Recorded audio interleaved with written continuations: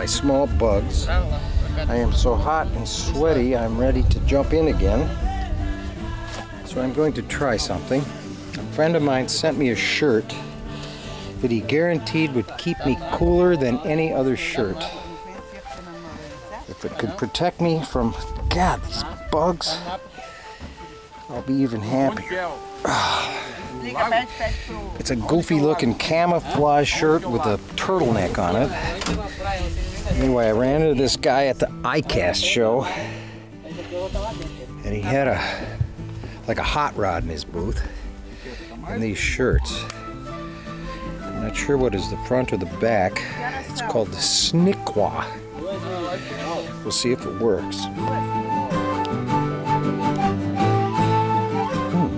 Already feels cool.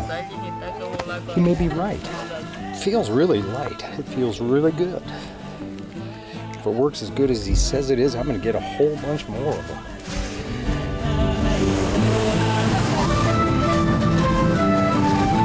Sayonara! Good luck!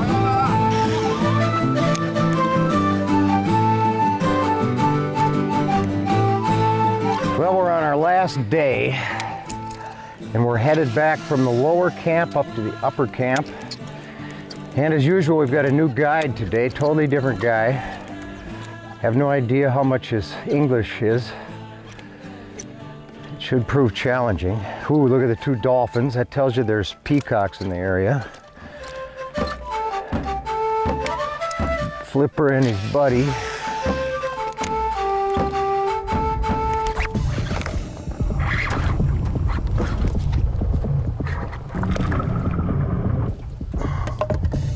Pretty decent.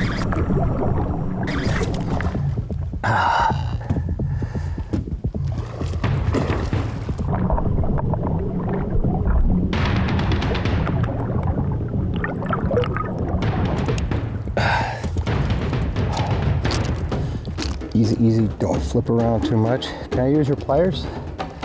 Pliers? Thank you.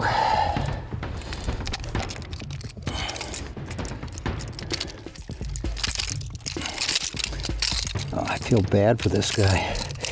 This cut right here, that's not for me. That's from a bota.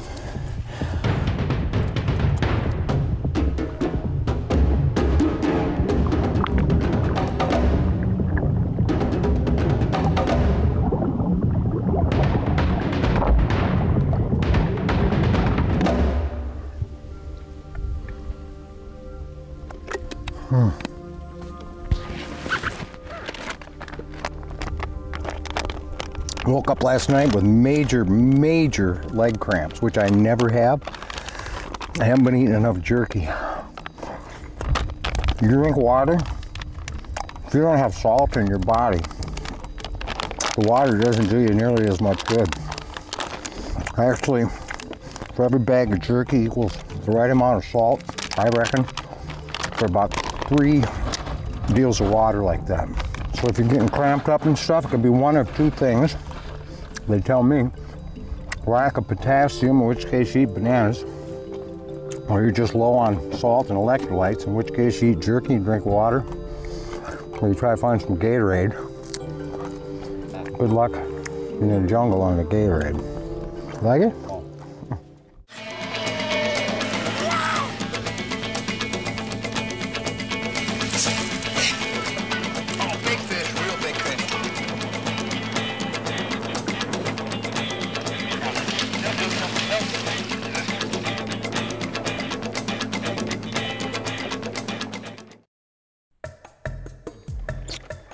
Been meaning to fish with this reel until it blew up as a result of sand in the bearings. But the sound to me is like, man, it's like fingernails on a blackboard. Actually, I've been testing a whole bunch of different low profile reels, from expensive ones to inexpensive ones. And it's been very interesting. I was told that most of them are coming from the same or similar factories in the Orient. And I have found that that is true because the handles and so on, and many of them are interchangeable. So far, in my opinion, the best value so far. Zebco has one called an iron, built like a brick outdoor toilet, but it doesn't have a clicker on it. But it's a great value. This is a Okuma Komodo, very inexpensive, casts really well, has a non-disengaging level wind, which some people really like, some people don't. But so far it gets my vote for the best value in a kind of a heavy-duty, small reel. And the reason is it's tough and it's got a clicker. I was suspicious about the stainless steel gears in it, but so far the only thing that's been bad is stuck it in the sand, and there's a bearing in here with the tools I have I can't get at. So I think I just can't. I was going to use it till it froze up, but I can't handle the noise.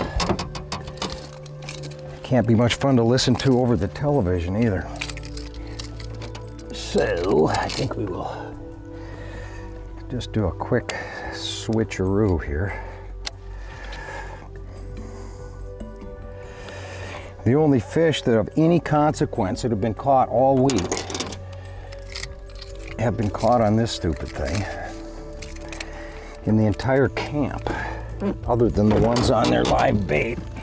It's kind of a liability only having one rod. I left the other stuff back at the main camp.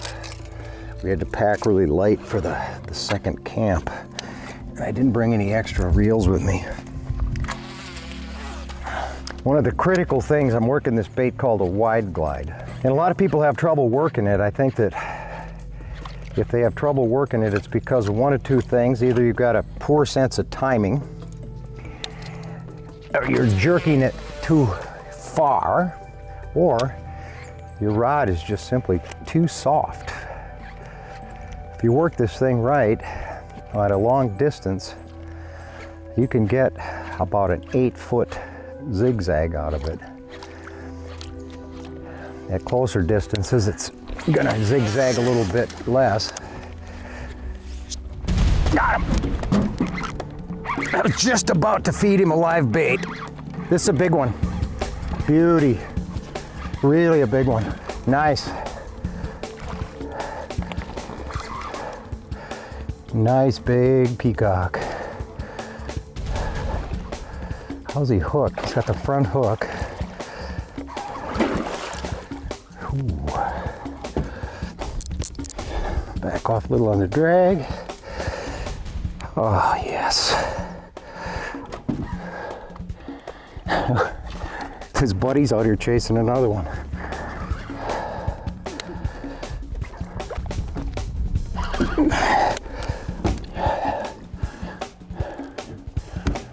Make sure he's all pooped here. Ooh.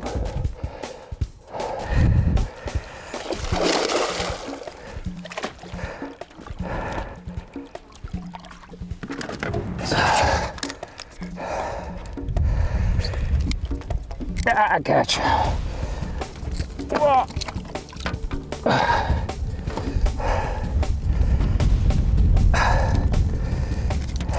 There we go. Okay, away you go. Get that little hump, made a cool little bump.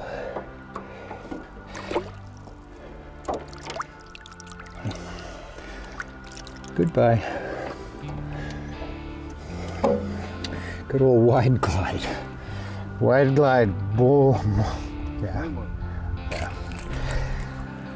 What I find interesting is the first time there was no doubt they were not trying to eat it. They were swarming, they drove around it. I saw them swimming freaking circles around it. Both of them, like they were hurting it. They were just trying to get it out of here. A couple more casts, then it was, all right, if you're not gonna leave the neighborhood, I'll eat you. Really interesting.